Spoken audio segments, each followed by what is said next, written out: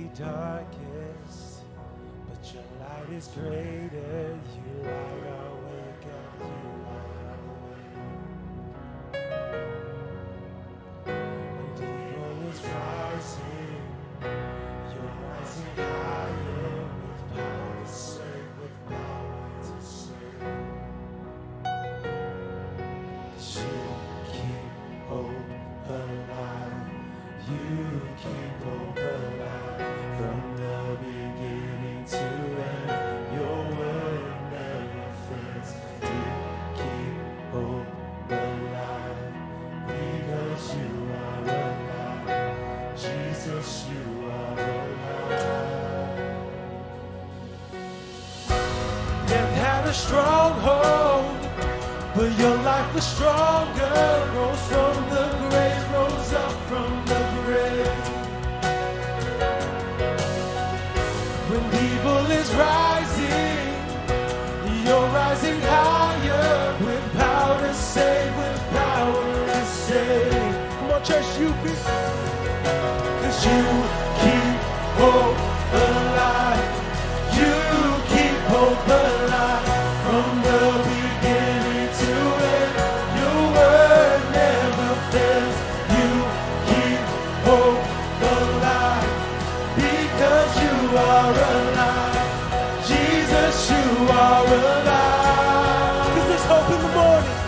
There's hope in the morning, hope in the evening, hope because you're living, hope because you're breathing, hope in the breaking, hope in the sorrow, hope for this moment, my hope for tomorrow. There is hope in the morning, hope in the evening. There is hope because you're living. There is hope because you're breathing. Hope in the breaking, hope in the sorrow, hope for this moment, my hope for tomorrow.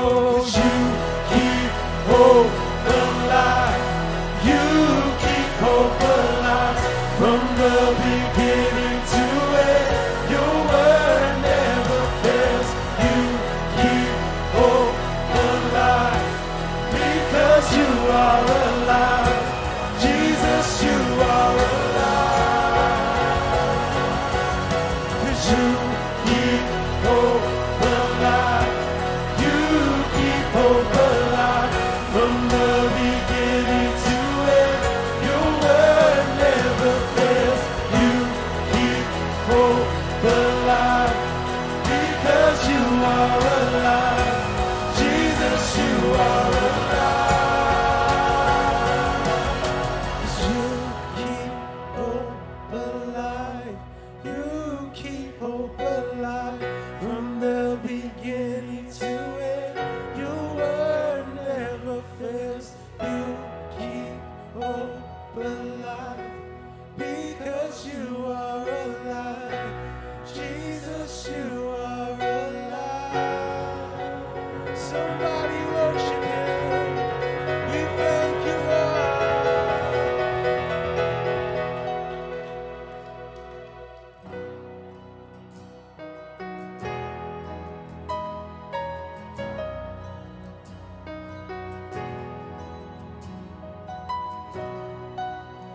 Are you hurting and broken within? Overwhelmed by the weight of your sin? Jesus is calling. Do you thirst for a dream of yourself? Do you thirst for a drink from the well? Jesus is calling.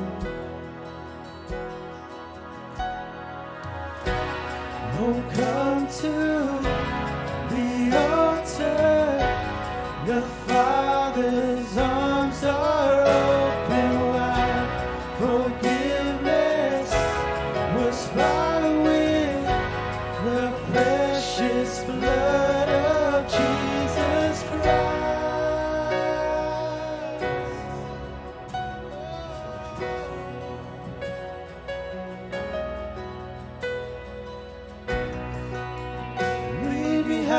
hide your regrets and mistakes. Come today, there's no reason to wait. Jesus is calling. Bring sorrows and trade them for joy. From the ashes a new life is born. Jesus is calling. Yeah. Oh, come to the altar. The Father's arms are open wide. Forgiveness was bought with the precious blood of Jesus Christ. Oh, come to the altar. The Father's arms are open wide. Forgiveness was bought with the precious blood of Jesus Christ.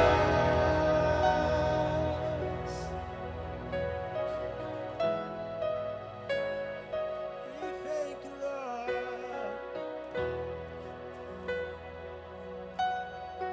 Oh, what a Savior.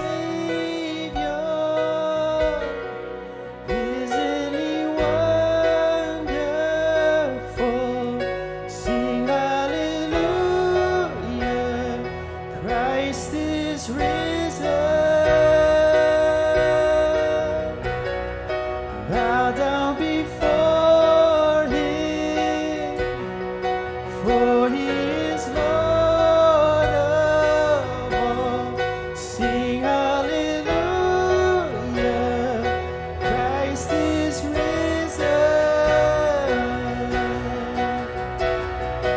Oh, what a Savior. Isn't He wonderful? Sing hallelujah. Christ is risen.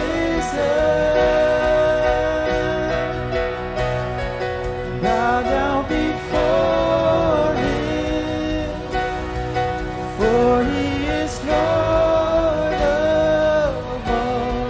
Sing hallelujah. Christ is risen.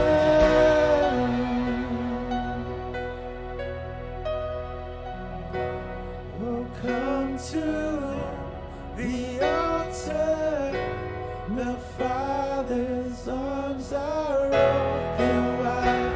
Forgiveness was bought with the precious blood of Jesus Christ. Oh, come to the altar.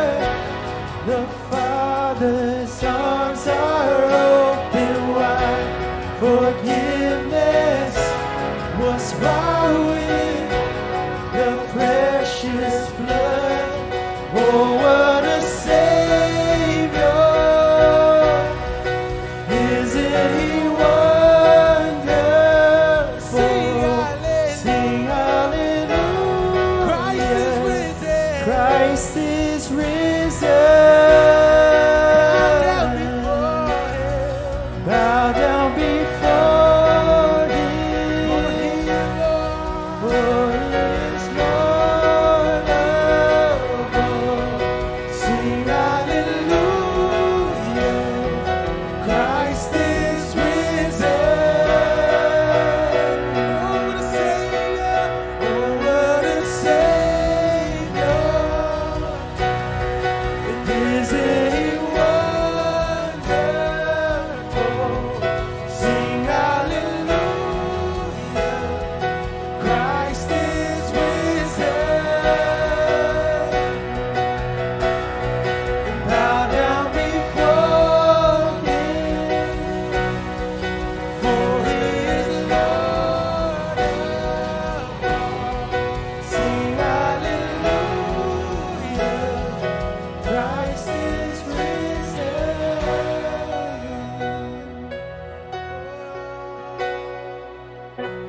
Oh, come to the altar.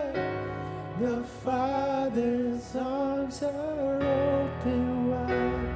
Forgiveness was bought with the precious blood of Jesus Christ. Oh, come to the altar. The Father's arms are open wide. Forgiveness was bought with the precious blood of Jesus. Church. So come to the altar. The Father's arms are open wide. Forgiveness was bought with the precious blood of Jesus Christ. Hallelujah.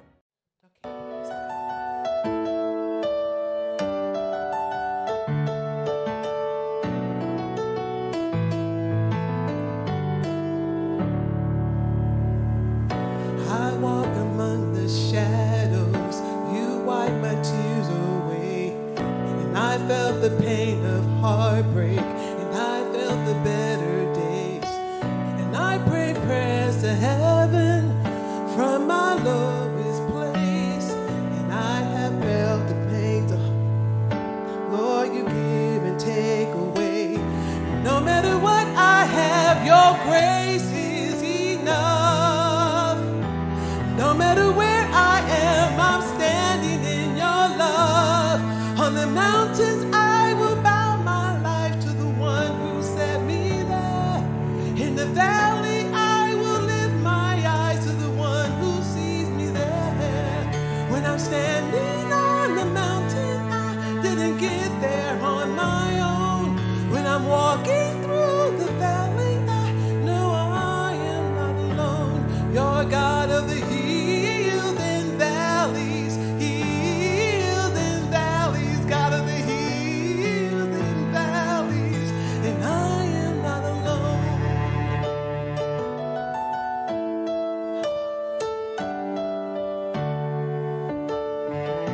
I watched my dreams get broken. In you I'll hope again. No matter what, I know I'm safe inside your hands. On the mountains I will bow my life to the one who set me there.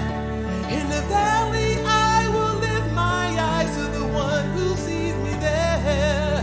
When I'm standing on the mountain, I didn't get there on my own. When I'm walking through the valley, I know I am not alone. You're God of the healed in valleys, God of the healed in valleys, and I am not alone.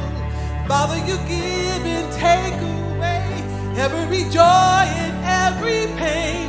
Through it all you will remain. Over it all, Father, you give and take away every joy and every pain. Through it all you will remain. Over it all, on the mountains I will bow my life. Yeah, in the valley I will lift my eyes. Oh, on the mountains I will bow my life to the one who set me there. In the valley I will lift my eyes to the one who sees me there. When I'm standing on the mountain, I didn't get there on my own. When I'm walking through the valley, I know I am not alone. No, I'm not alone.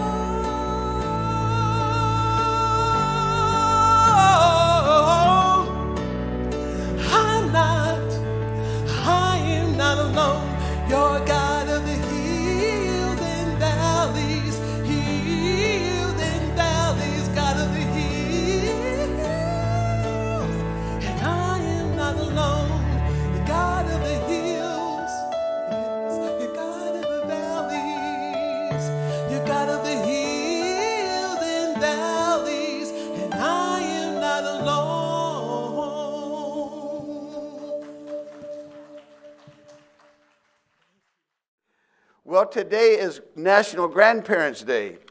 And grandparents, so often, we do emphasize greatly Mother's Day and Father's Day. And sometimes us grandparents, we just get left in the dust. But today's your day. And I celebrate you today because I am one. And not only that I have gone beyond grandparent into the great-grandparenthood stage. But if you're a grandparent because of our age, you don't have to stand, but would you raise your hand? Okay, look at these grandparents, yes. All right, well, we celebrate you today and ask God to bless you. You know, it is proper, it's fitting for us to recognize and pay tribute to our grandparents.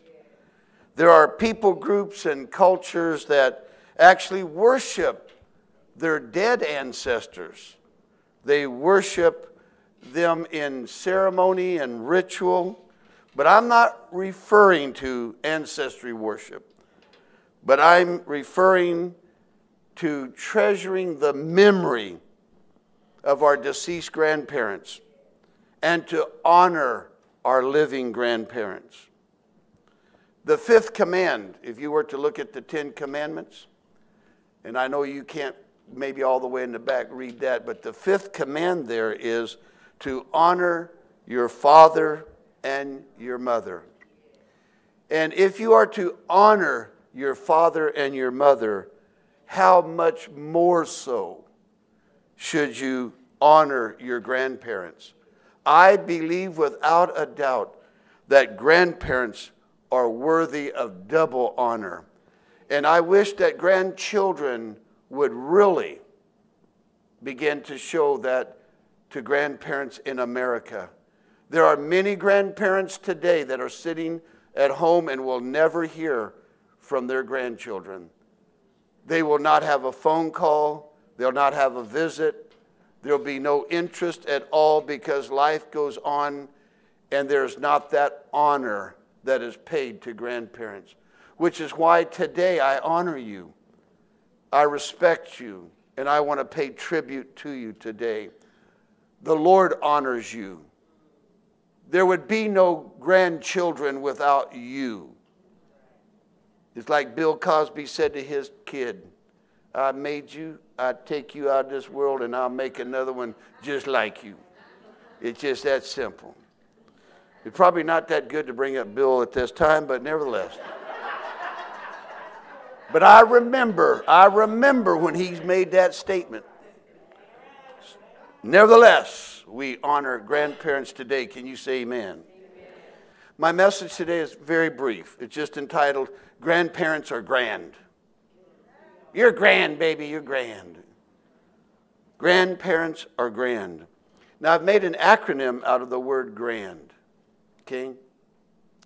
The letter G represents the word good.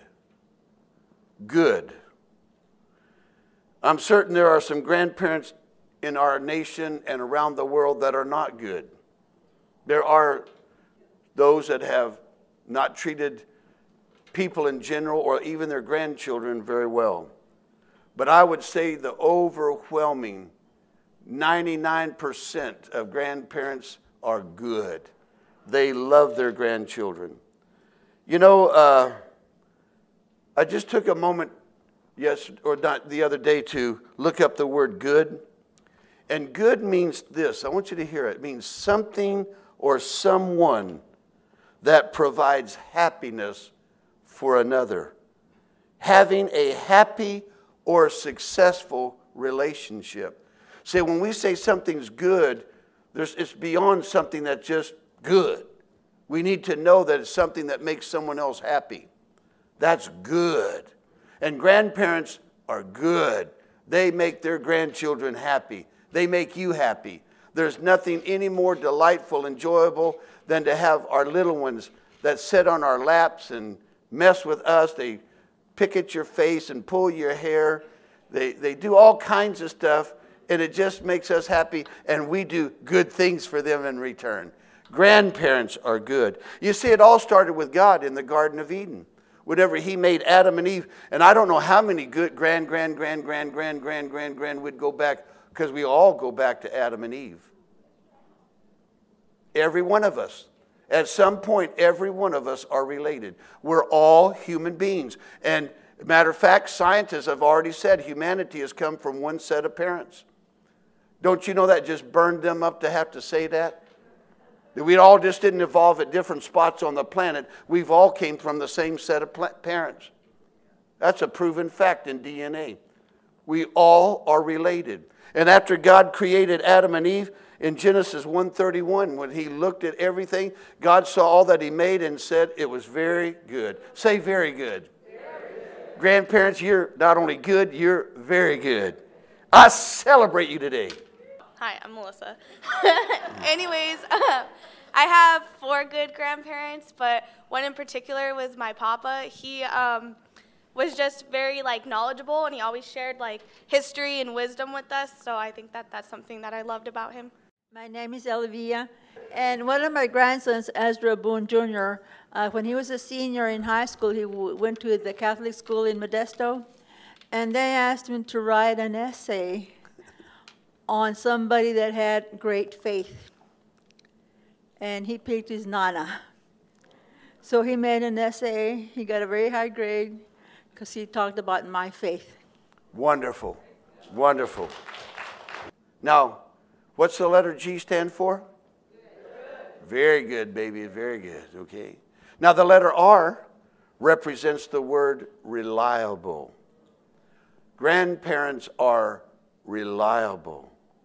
The word reliable means worthy of one's trust. Grandparents are worthy of their grandchildren's trust. So when I think about worthy, as I'm thinking about how I can illustrate this for you, my mind went to Moses, the 10 Commandments. He's the leader of Israel. And he led Israel out of Egypt and not into, but to the promised land. And Moses' grandfather, so I want you to see the connection of here this man's life of who he is. He is Levi.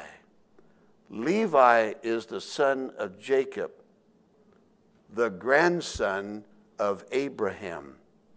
He is reliable, dependable, and that connection is made from Abraham down to Isaac and Jacob, Jacob to Levi, and from Levi on down to Amram, his father, and then to Moses.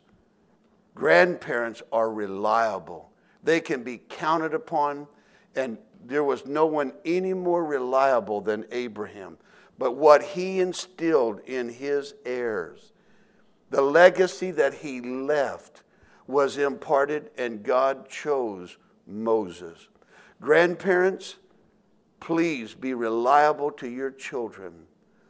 Pass down to them the teaching of God's word.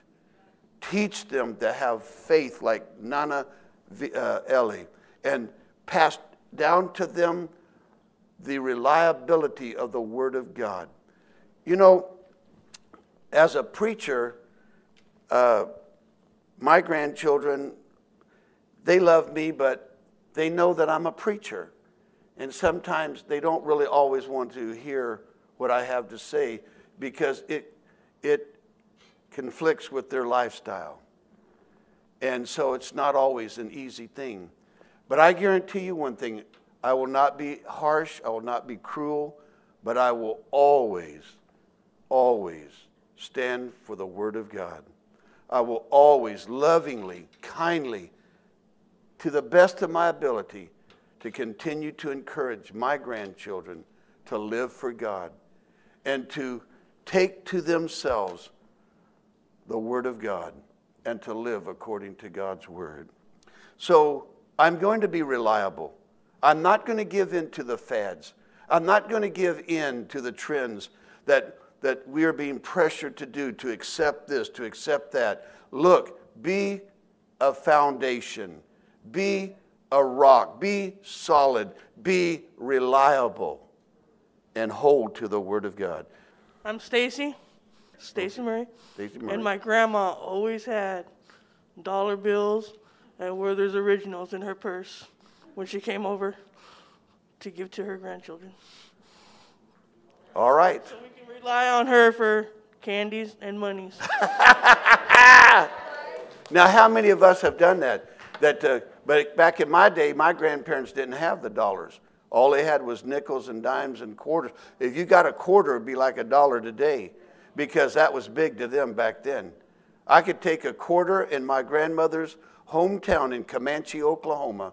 I would get into the theater, have a soda, a little Coke bottle, and a bag of popcorn. Now, the movies that we saw, they were all Westerns. So, we'd go see them cowboy movies, man. So you could do a lot with a nickel. I mean, even with a quarter.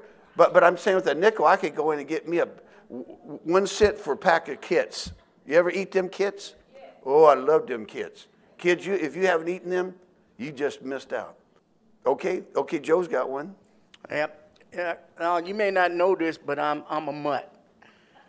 My grandfather is from Durango, Mexico, and my mother is from Sicily. From where? Grandmother is from Sicily. And then on my mom's side, she's Portuguese, Irish, and Scotch. So Dear Lord. I'm a mutt. I know. But what I love going to her house and visit her and have spaghetti would be spaghetti and refried beans in the same house, boy. Look at What now. a blessing.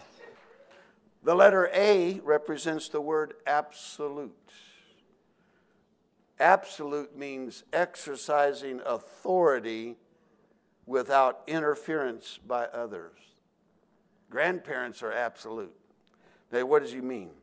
Well, before I really get to what I mean, I want to kind of lay out this idea of exercising authority. I think of King David, his son Solomon.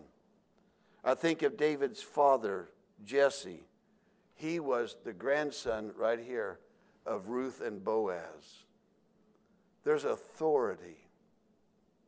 There's authority in our grandparents.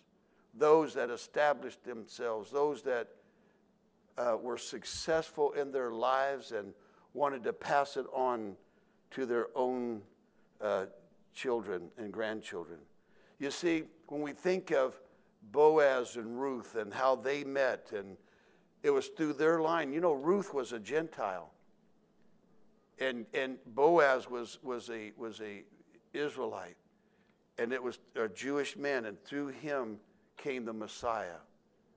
So we think of that love relationship between Boaz and Ruth, and we think of the love between grandparents and how they love each other and how they've had their children and how much that love then is passed on down to their grandchildren. But you see, when I come to this absolute ruling thing, it's the king's rule. King's rule. Now, children have kind of forgotten that grandparents rule. You don't understand. See, you can put down your set of rules, and when you drive away, grandparents are absolute in their rules. Your rules went out the window when you left. I'm telling you the truth. I've experienced it. I used to tell Brenda's parents, now don't feed these boys this, and that didn't mean anything. Because when we drove away, what do you boys want? She gave them everything they wanted. Now, somebody posted on Facebook this set of rules, and I don't know if we have the image of it. They're called house rules. I can't read them all there, but whatever those rules are on there, I thought it'd be a little bit clearer than that. But there it is. What does it say? What does it say? It says, kitchen open 24 hours. Expect to be spoiled. Dessert comes first. No parents allowed. Laugh, giggle, snuggle. Sleepovers welcome. Storytelling. Play lots of games. Bedtime negotiable. Always have fun. Endless hugs and kisses. Cookies for breakfast are acceptable. What happens here stays here. Don't tell me that grandparents aren't absolute. They have the rules. And you can set down your rules, But when you leave, so do your rules. Grandparents' house rules, they are absolute. And so I want to say thank God for grandparents that love their grandchildren and bring as much joy and happiness into their lives as they can. Now the letter N represents the word, believe it or not, the word neat. Grandparents are neat. What does that mean?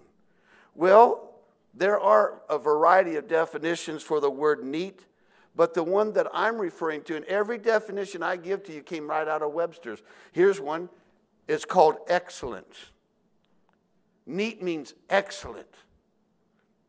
It means of the very best kind. Grandparents are neat. They're excellent. They're of the very best kind. And as I think of the very best kind in grandparents, I think of Noah.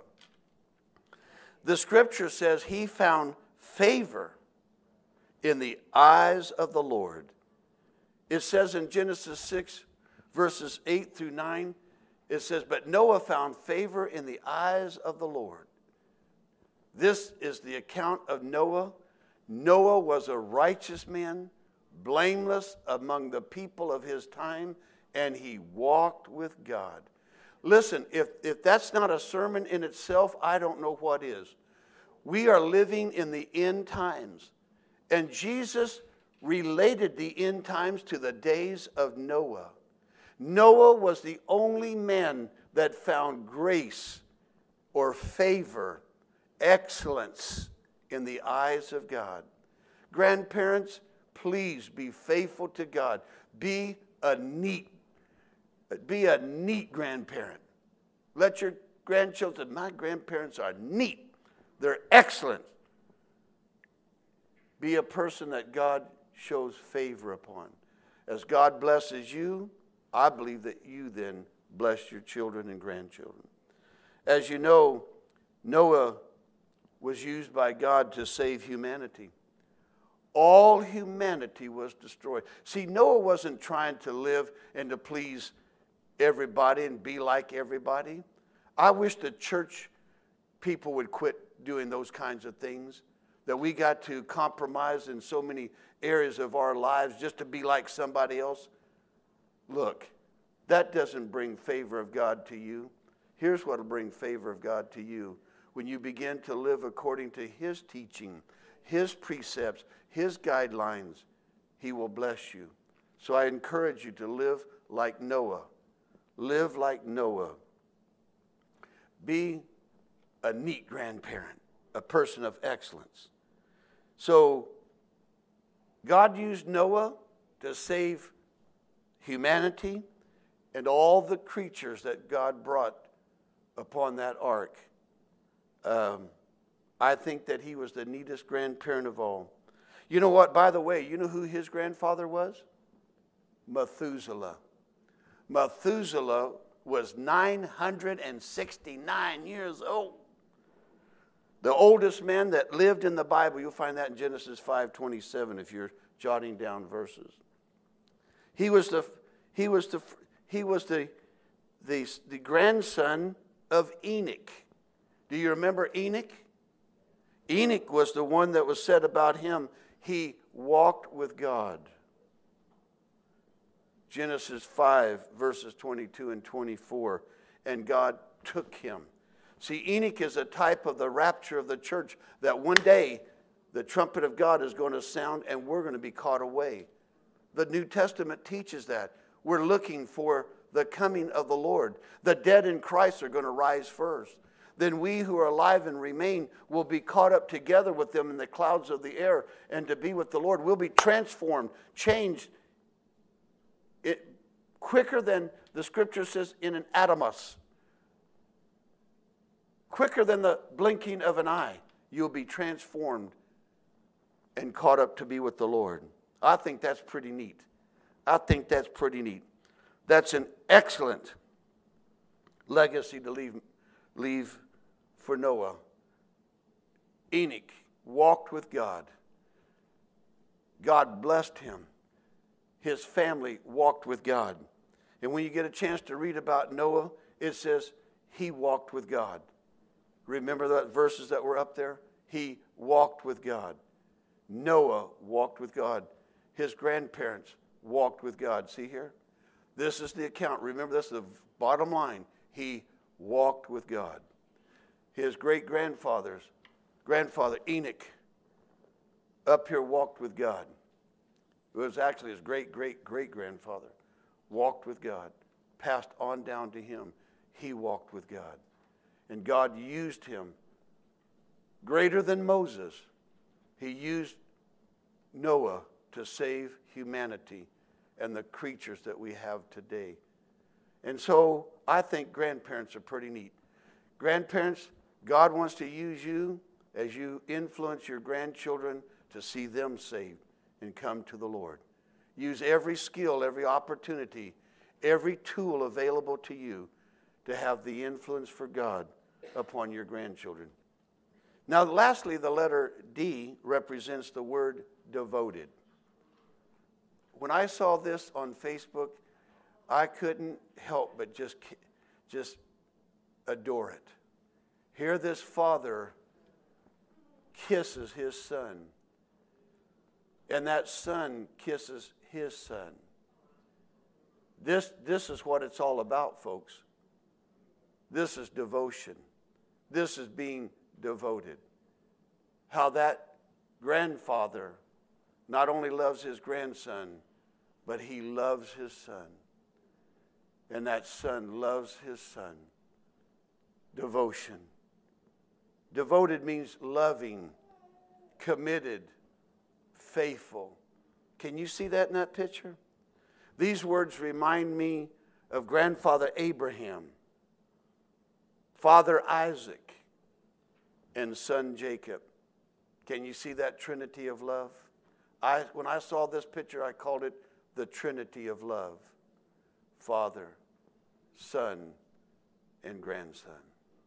It could be grandmother, grandson, or son or daughter, granddaughter, grandson. It could be any of that. But the trinity of love. You see, Abraham's legacy of devotion lives on today in the country of Israel. That legacy from Abraham, Isaac, and Jacob came down to David, and from King David on down to the Lord Jesus Christ. And we are all blessed today because of that devotion of love, the legacy of love. That legacy continues today to every born-again believer as well. I am thankful for all four of my grandparents. They have all gone to be with the Lord years ago. I remember as a little boy attending my mother's father's funeral. I was 3 years old. And I can remember sitting in that little old church. He was a great, great Christian man. He was a Baptist that loved the Lord. And I remember that preacher, he preached like thunder. And I was so tired. As you know, I realized that little children get tired. I mean, I didn't understand that as an adult, but going back in my memories, I look back and think about, you know, what I experienced as a child. And then I remember going out to the cemetery, and Brenda and I have been there. It's just a dirt patch. It's actually very pathetic. Needs a lot of work done to it. There's a little old place in Oklahoma. And when you're poor, you don't get much. But I remember attending that funeral, my mother weeping so bad because my mother was the youngest child in that family.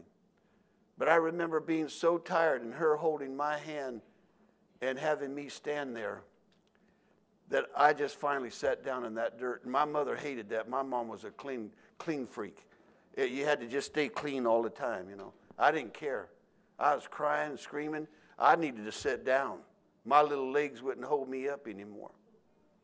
So my Kingdom Kids worker over here knows all about that stuff, when your legs won't hold you. But nevertheless, my grandfather loved all of his grandchildren. And I remember the influence of his godly life that he had upon all of his children and grandchildren. Then my mother's mother was Gracie Neal. She was a devoted Pentecostal who lived for God. She loved the Lord. Now, she was one of them real Pentecostals. I mean, she got going in them trances and stuff. She would go shaking and dancing all over. My mom said it would scare her to death. My mom didn't care for Pentecostal people because she'd see her mother fall down on the floor and be out for a long time. And she'd think she was dead. She said, I don't want to go to them Pentecostal churches. You know, they're dying in there. Well, they weren't dying. She just didn't understand it. But old Gracie, she loved God and she knew how to intercede and pray. And I thank God for the legacy of her devotion to God and to her family. My father's father was James Moren. He was known lovingly as Buddy. Everybody called him Buddy, Buddy Moren. And then when he went blind, they called him Blind Bud. You're looking for old Blind Bud. Now, before he went blind, during the Great Depression, he had been a rancher, and the family lost everything that they had, everything. My dad said the family went from Texas into Oklahoma in a place called Comanche, Oklahoma, on the Chisholm Trail because they used to drive cattle down that trail. And he found a place alongside the river and began to dig into it, just like they call that place over by Modesto River Bank. There's a reason for that. They dug into that river bank and they made dugouts, places where they could live. And my dad said that's where they lived. And his father was cutting wood in one of those nearby forests when he had an encounter. My grandfather had an encounter with Jesus Christ. He had an axe slung over his shoulders, and he was a rough, tough, mean little Irishman that people didn't mess with. But when he had an encounter with Jesus, his life completely changed. That axe fell off of his shoulder, and he stood face to face with Jesus. And he had a discussion. I don't remember all the conversation, but he fell on his knees right there before the Lord. And he cut down that tree, made him an altar. He began to pray from that time on. Right there, he worshiped God. Went in, life changed, never to be the same again. And I know that legacy, that devotion, passed down to his children and grandchildren and great-grandchildren.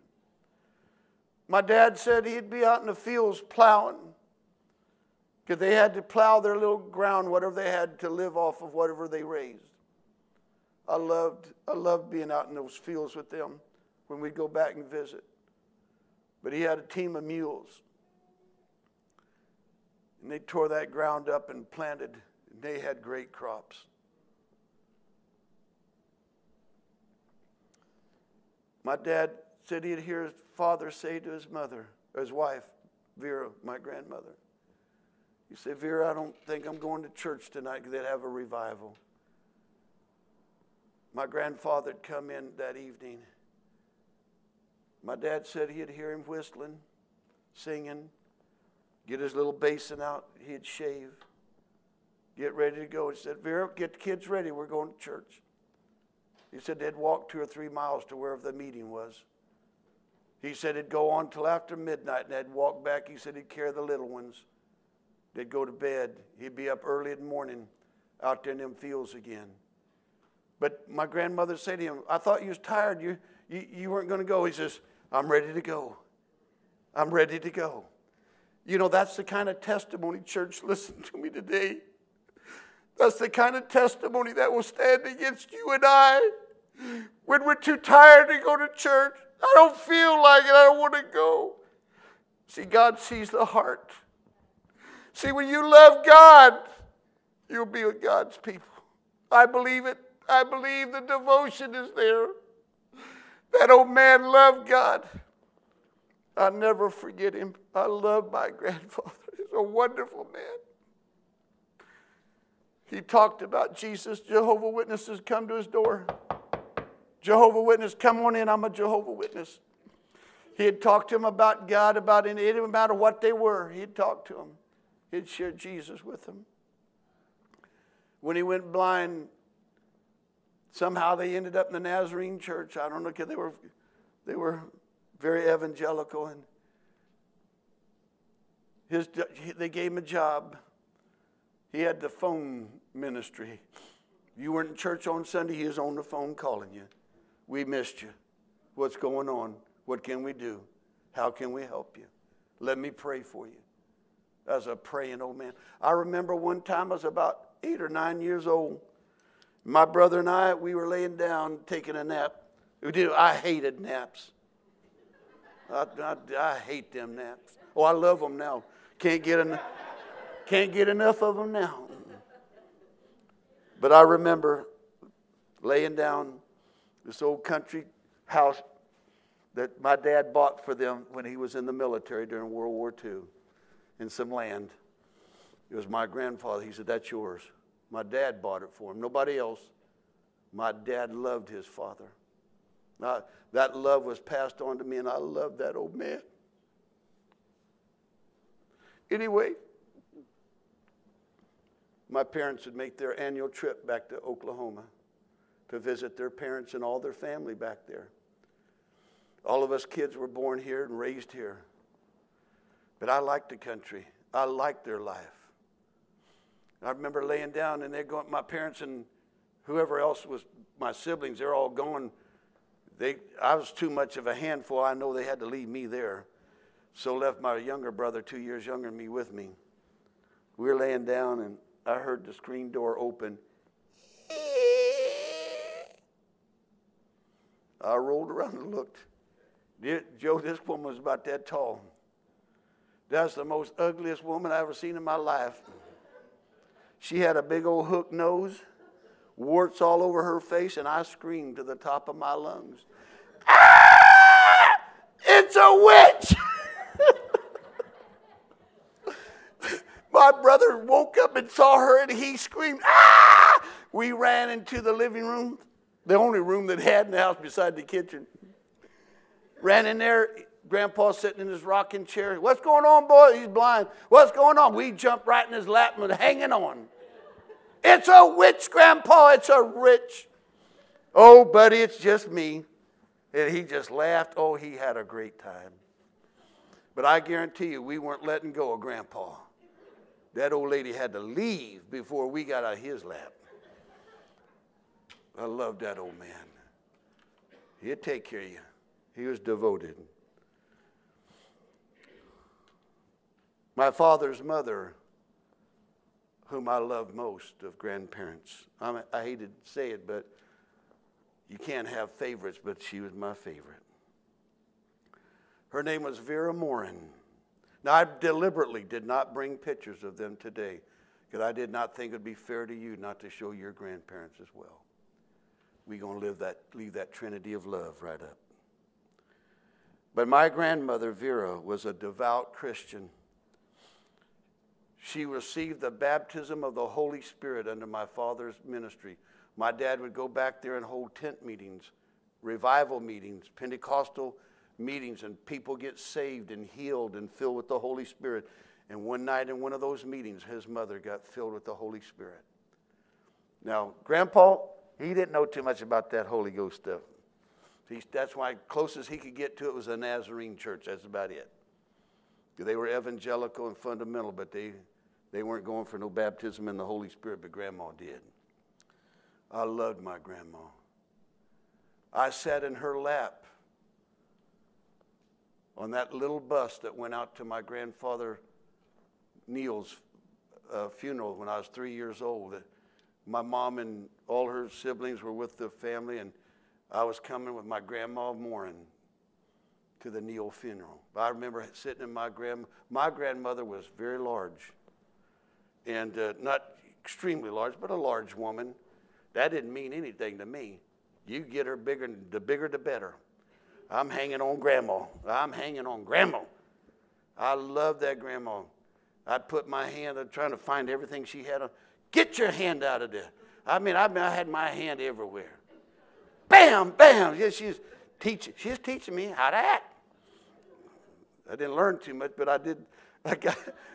I learned with her. I loved that old woman.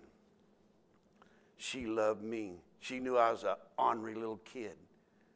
But she had the grandmother's love that I needed. You see, sometimes kids don't always need the wooden spoon, the spatula, or whatever the hand. They just need to be held tightly and to be loved. Loved beyond whatever it is that they're trying to refuse. Grandparents, love, love, love your grandchildren. They need it today now more than ever before because we live in an even more loveless society. It may not be what you want to do, but that's what those children need. Leave a legacy of love. Anyway, I remember going out in them fields and planting corn with my grandmother, planting okra, planting black-eyed peas. We'd be bent over. That old woman had a hoe. She could make the most beautiful rows. And we'd be down. After a while, I get upset and I just hit the dirt. Don't you do that, boy. You know, be playing around, messing around. I have to fix it all up again. I'd be out there in that Oklahoma sun and not know it, but I'd get bumps that big, blisters on my back, water blisters. Have you ever been burnt with the sun that bad? Oh, people back there know that sun is hot. And I remember them putting alcohol on my back, and I've got them scars on my back from having been in those summers out there with my grandparents. But I wouldn't have traded it for a minute. I thank God for the devotion of my grandparents. They loved me, and I loved them. I thank God for their devotion to the Lord because that legacy has been passed on. I've tried to pass it on to my children and to my grandchildren and to my great-grandchildren. One of my great-grandchildren, Livy, we were so astounded whenever she was really beginning to talk. And we asked her one time to pray during Thanksgiving. And she said, I love you, Jesus. I love you, Jesus. I love you. And I thought, oh, how wonderful, baby. I hope you love Jesus all your life. All my prayer. Now, as we close today, the Apostle Paul warned his son in the faith, Timothy, about the last days. Let me read it to you. It's found in 2 Timothy chapter 3, verses 1 through 5. But mark this well, there will be terrible times in the last days. People will be lovers of themselves, lovers of money, boastful, proud, abusive, disobedient to their parents. And that will include grandparents. Ungrateful, unholy, without love, unforgiving, slanderous, brutal, without self-control, not lovers of the good. You're seeing this today. Treacherous, rash, conceited, lovers of pleasures rather than lovers of God. Having a form of godliness, but denying its power, have nothing to do with them. You see, I'm urging you to realize that we are living in these times. So in spite of these terrible times, we need to live godly before the Lord. And you know what? Paul was reminding of the legacy in Timothy's life. Remember this in 2 Timothy 1 and verse 5? He said, I've been reminded of your sincere faith, which first lived in your grandmother, Lois, and in your mother, Eunice, and I am persuaded now lives in you also. See, it was grandmother that taught her daughter the Word of God. It was grandmother that now taught Timothy the Word of God. And so God used Paul to remind him, look, you have a sincere faith. And it came because of the devotion of your grandmother. So grandparents, please, exercise every gift that you have, every skill, every ability that you have to bring the presence of God into the lives of your grandchildren. And yet, in spite of these terrible times, Paul encouraged Timothy to remain in the faith, to stay in the Word of God. And this is what he says to him in 2 Timothy 3, verses 14 and 15. But as for you, continue in what you have learned and have become convinced of, because you know those from whom you learned it. He's referring to his grandmother and mother. You know how from infancy you have known. See, not a 10, 15-year-old, from infancy you have known the Holy Scriptures, which are able to make you wise for salvation through faith in Christ Jesus. So I urge you today, grandparents and parents, from infancy, raise your children up in the Word of God, in the ways of the Lord. Well, we're out of time, but I want to encourage each of you to treasure the memory of your deceased grandparents and to honor your living grandparents. You are their legacy. You are the legacy of your grandparents and of your parents. Remember, grandparents are grand. They're good. They're reliable. Their rules count because they're absolute when you're gone. They're neat. They're excellent. They bring happiness and joy, and they are devoted to their grandchildren. Let's pray. Father, today we thank you for the precious Word of God and the legacy that you have given to your people from the time of creation to the present. How you, O Lord, spared and saved humanity down through Noah to this present day.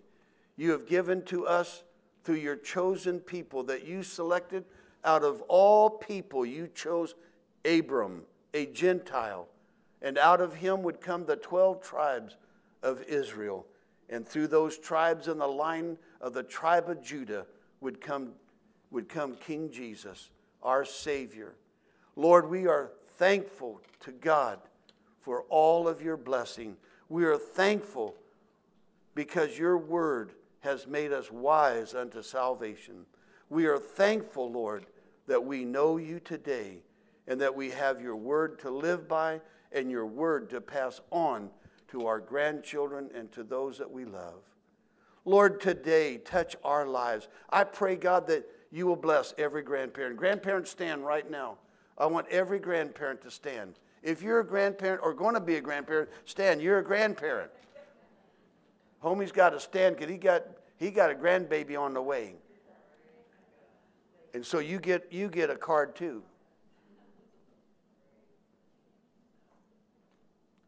Lord, in our prayer today, we ask you to bless these grandparents.